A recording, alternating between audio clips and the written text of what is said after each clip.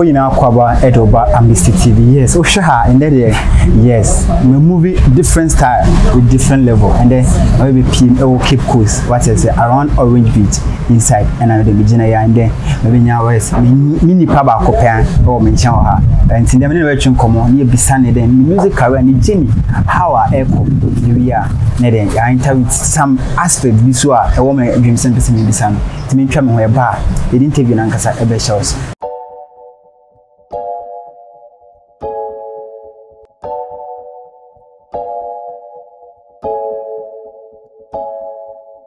I should for you now kwaba edoba amistytv. Maybe I'm the introduction edit show and then we can have it gentleman ocean dress na me fapa. Agya e mo kwaba my dance munia dance very oh I say oh okay me dance I say you think point the woman o hairstyle nko an say nkoti no and I say packaging nkoti am ma tobo asumsuma packaging say packaging yes my nyame nyankopon the packaging okay who makes me see ho a okay ma chichi na maze rainbow calendar so maze afa na pacho we di nkansah okay amazi wo from kofi munko yeah now me fi oya achimfo okay okay achimfo so central region if you go hara yeah you know chrono ocho the bodu achimfo if you friend sort pon okay when oya me stage name you from original Kofai.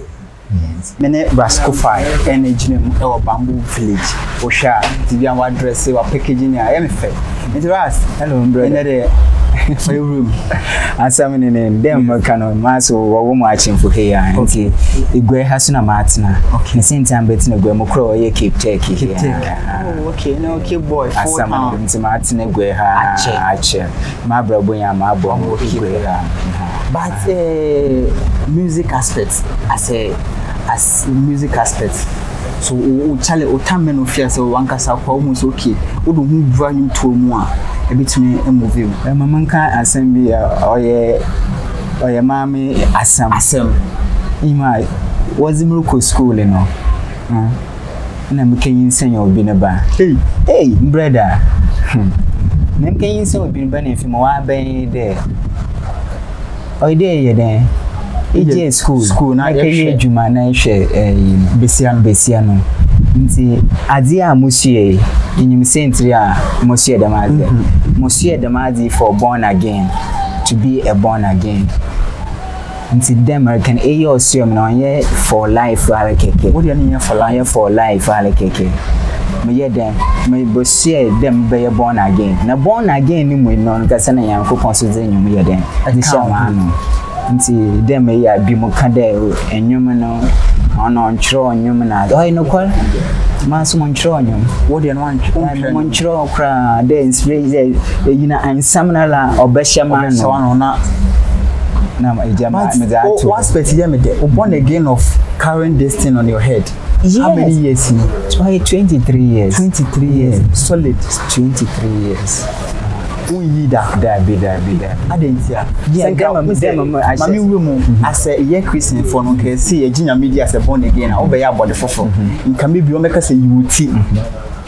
Adentina wo de decide say Christian mu na nkasa no so ye wo kwana ifo do no so nyame zinkita ho a eva wo Christian Bible na nkasa wo Nazarene vow nti se be Nazarene a person na abai abodze foforo wo bibia ebandama e dance so okay intum enye bibia wo sumaze emem na mu sumaze sumukumo abotuma nhuma afam Kofai because of Tukwe am here then musie anything we decided say we be chai nti eyi omamo iya abodze foforo nti say kan abodze foforo dem sui no ide nye ye de Christian dabi eyi o kire enyi nyankopon na nkasa ye den ngita hu direct 23 years apaso nkan with dabi eyi sinyi ma hoze nyiminyimze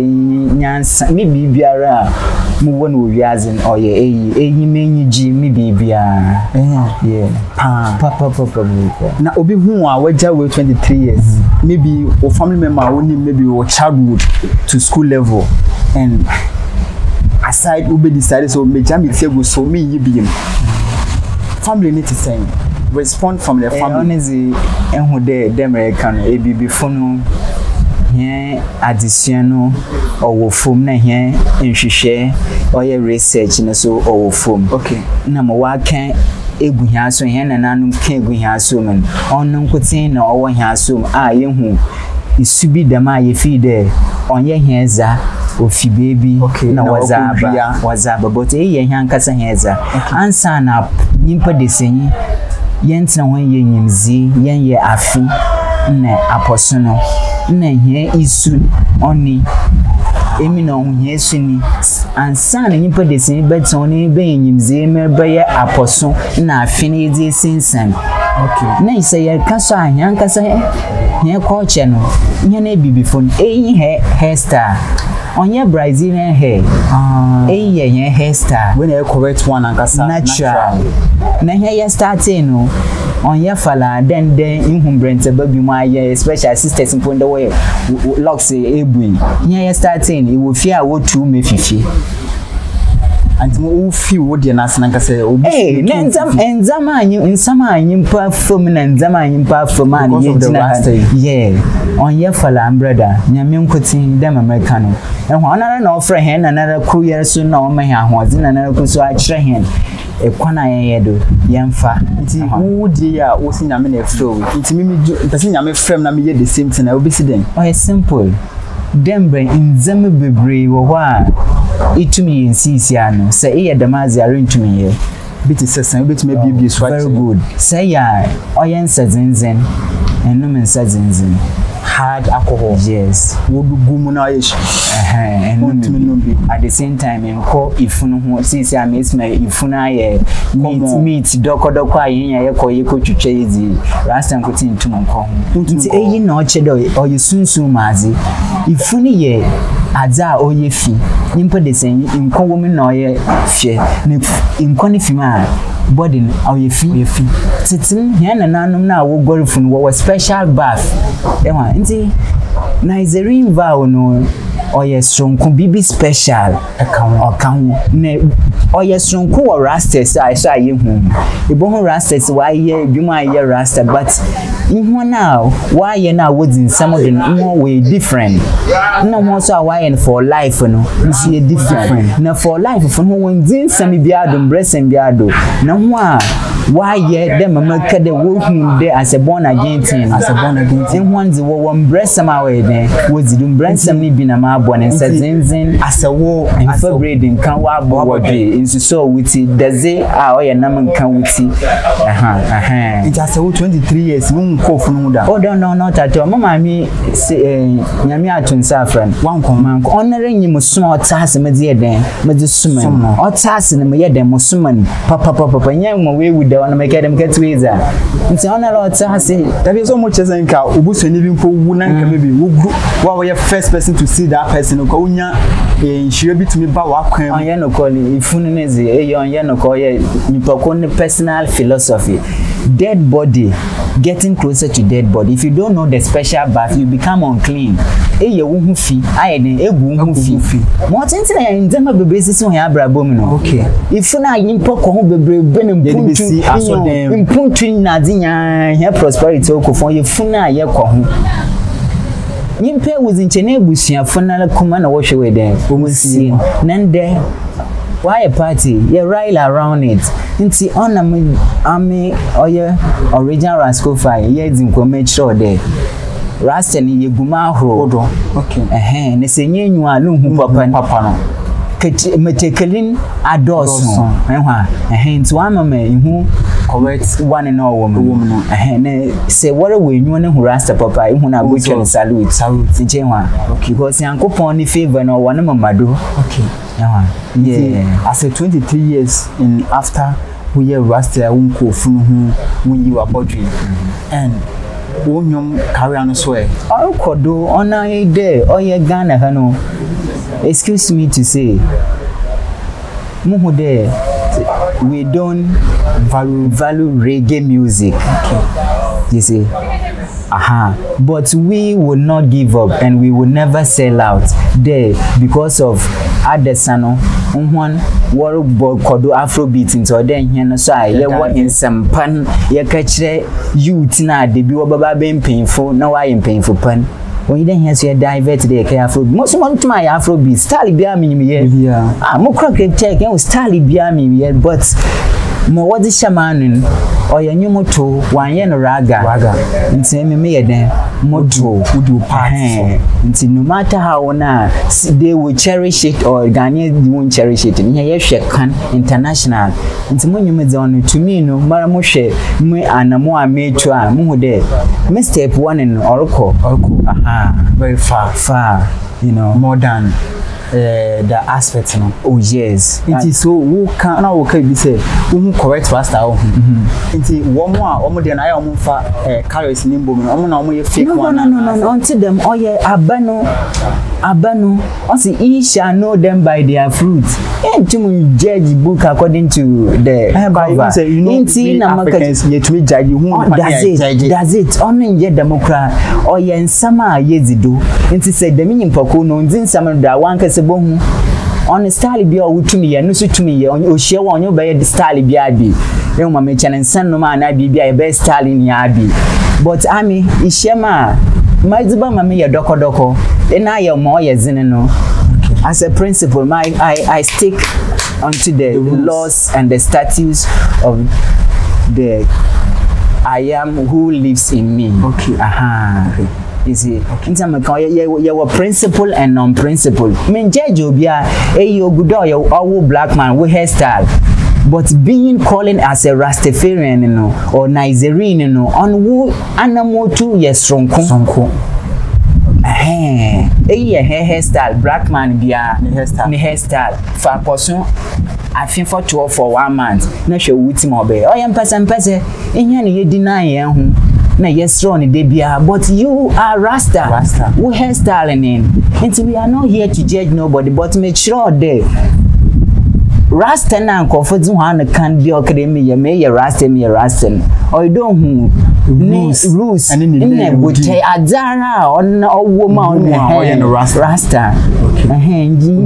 Your purpose for brand. That's it. One musician to my style. I mean it is not too much religion, you know. Yeah, you balance it, spirituality and by what the way inside and nkansah spirit in the no we our word is spiritual word and we are spiritual people. It's not religion is personal, but we are spiritual people.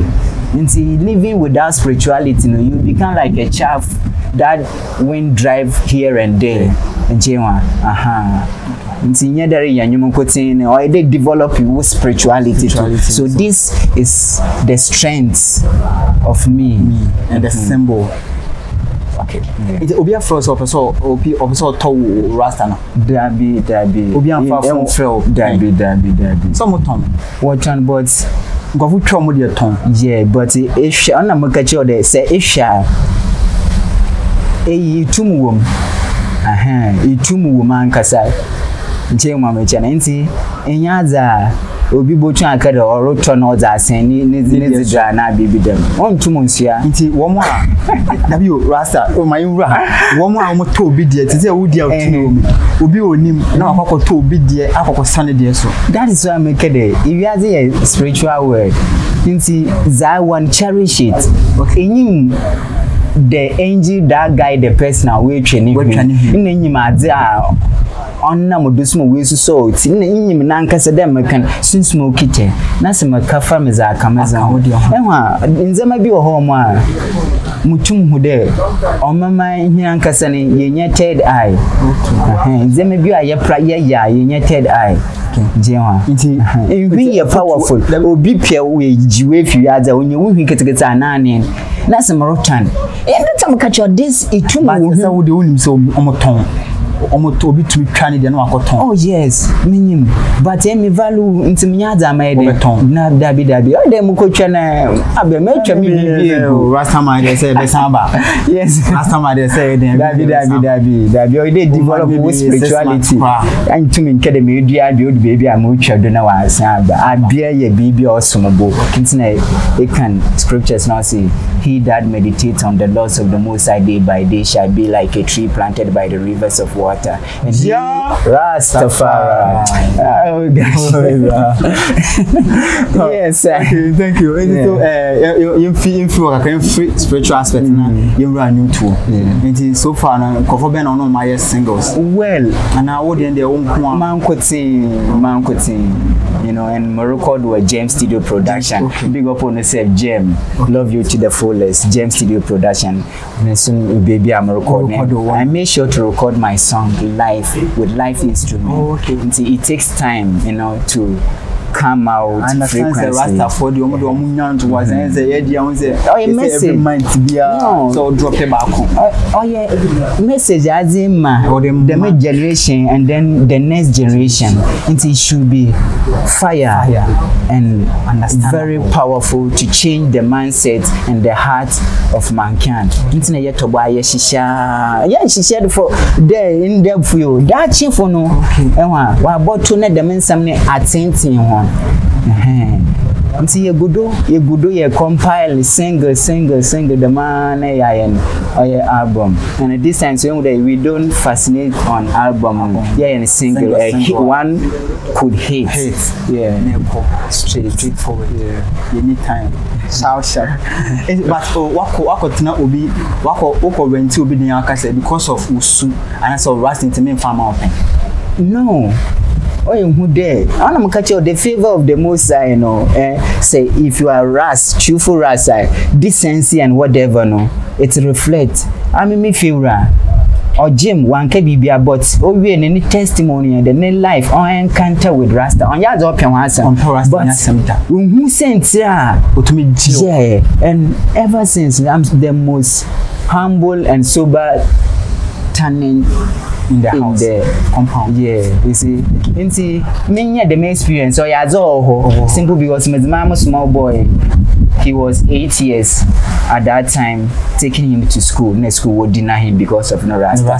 See, the Americano in the money now, my Rasta. Well, me baby brain. Now, Mamu one is the Rasta. No one out in the room. And I'm nicer in a minimum. I mean, benefit or adimu. Okay, henty or them or she fum na la mama. He's Rasta from birth. Yeah, your experiencing the them and then challenge of being Ras is a lot there you can and try ibosun and some baby deniers maybe empower them. Yeah, what a jumana woman ampo on you astro no con add now aka and it's I come away. Then will be them first and cry start to Rasta yakare yeah was the share. But them I was Rasta. And see, the American in Zama Yafumino 23 years ago. On your dead free away and the fella, what to me and style beard. And that is a year break on his armor. But in the phone, they'll come on top. The brain out top to Martin. As for times goes on, into penny almost one day be over to me, Edison will be. No. Forever loving Jar. No, yeah, Yanko Pono don't know it, they be all deep. Yamino don't start to all shallow, you will perish. And this, like make a J, is my joy, my strength, my wealth, my everything. Okay. Yeah. You see, Rasta then on nkansah so okay, Rasta for their perception and so my dear Mukano, they are pure, they are lame. Oh, honestly, in Rasta, the baby or a Cape, especially Orange Beach, yeah, you will see a whole lot of Rasta. But them, we are not here to judge no one. I don't have right to judge no man. You see, we all should live side by side, live in unity. Yes, that is so. I'm here. No, I mean, like you said, we have function dread. Should I judge function dread? No. I'm a more hairstyle. Hey, before you hear me, that's different from me being a Nigerian. You see, but mine is, you can't claim to be lion and you can't go to Zion. It is pity. Into Mukada Rasta, Naim Mamiche, Zion trainer, body den. On yaza yesterday, Mawinyo, on yenyo, in a woo, oh, who ye then, on your oh, fancy honey and family. Name from I say Nazarene Rasta day. Say Omuji in Tampi bit manu, and Tampi ye bibia or ye medicine. Banse say Agya to moon. I can't tell Rasta Canada, then will feed the Najina at Nahumato. Enyan Yayanda American Bibia and Yan traditionalists. Enyan Yankupon me yet as they in Havana or Zam here, then fancy and wherever. Near Rasta for ye and Shishimu de Medri, I tell you the Mazi no ye. Yaka can't most school I walk crack. What's one gin tune if you are then what you tune? It's your mamma chana. Ain't it? No, yeah, the camphor. I am going to you and Zaman big brave before. Ansana, there is a scripture saying, what has been hidden from the wise and the prudent shall be revealed to the babies and suckling. What is saying answer for no? We were damn and kitten from our day fan. On a year catch on. Rasta, na ye che. At the Sunday in Tampin, ye bibia or ye at the papa, and on yards born. Okay, Inti the Americano, Ansani Boconum, man, there was there, mam, the me acquainted, or ye, I miss this aspect. And so, right now, not to see our government, I prove it say, this is a movie to make Mariana, I in Kofai, friend in Tampin. Youth in the brain, well, my young children, it has been approved by FDA. Yes, and strictly for medicinal purpose. And the CCR unsignable to Adriano or then license, and sign it to media. In the youth, more there was why then we are approved for medicinal aspect. Into Kajo and watch you are a bokwe coach scale court. This time one jailu. Watch it was keka crano with it. It's boko a coach or court and we bailo. Into one shiny ye. A future I'm one in. Thank you for clearing that part, guys. Okay. So Siciano, last word of the catch was shuffle. Well, Mama Piadem catch all my fans out there. They should watch ORK music. I'm coming like a fire, and it's a revolutionary song. They should watch it because the way our system now, and we need a revolutionary spirit to change the system, and that spirit has manifested in me, and it is coming like fire. So they should watch up early. August 1st, I'm dropping a tune called .com. Okay. .com. Yeah, they should watch. I have a video. The video is ready. Audio is ready. I will be going to paste it on all the digital platform. You see, yeah. So they should watch out. ORK music. Okay. Yeah, and it's social media handles. Yeah, I'm original Kofai, short ORK. So the original, you know, or is the original, the same spirit, but my Kofai is KOFAI. Okay. Kofai. K-O original Kofai. You know. Okay. The Kofai is KOFAI. Yeah. Thank you. Welcome. Thank you for meeting you. Thank you so much. And that's the way we be na maswatche. That's the point, because sometimes now we be Rasta for their mentality crown different. But then one man we be swama obi a want to say no who say o society here or better say okay if you Rasta form cause we going to mean job no be so okay san almost no dey no obi ho a you defeat the family background understand so much. Ja Rastafari. Highly. I appreciate you so much. Respect.